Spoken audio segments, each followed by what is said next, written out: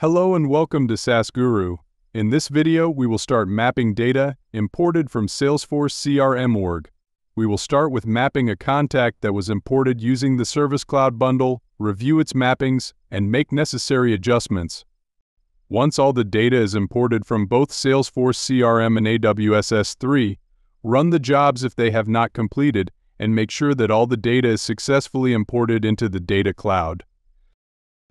The next step is mapping these DLOs into their respective DMOs.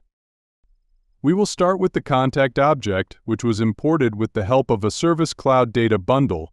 Click on Contact, and you will see that 40 contact records were imported successfully.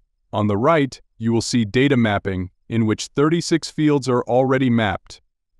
Let us review them. You will see that the contact is mapped to the account contact by default. We are not going to use this DMO. Scroll to the bottom, and you can see that some of the fields in the address are mapped. Contact point email, the email address field, and contact point phone ID, party, and telephone number are mapped. But there is a warning that says for segmentation resolution and activation formatted E164 phone number needs to be mapped here. We are going to do that.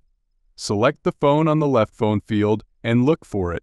We will map the business phone with the E164 phone contact point formatted E164 phone number and save it.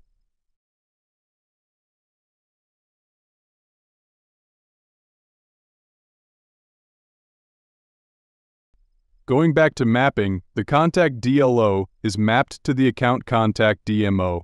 The contact point address DMO, the contact point email DMO, the contact phone DMO, and finally, the individual. These mappings are created by default using the Service Cloud data. Keep it that way and close this.